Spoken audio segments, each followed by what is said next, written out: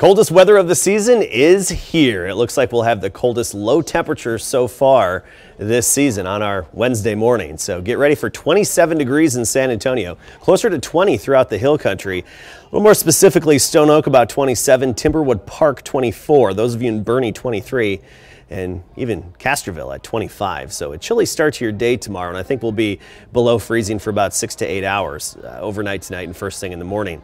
By the afternoon, sunny and well into the 50s. We do it all again on Thursday morning, and then Thursday afternoon, upper 50s, increasing clouds. Friday's rain chance is actually looking a little bit better now.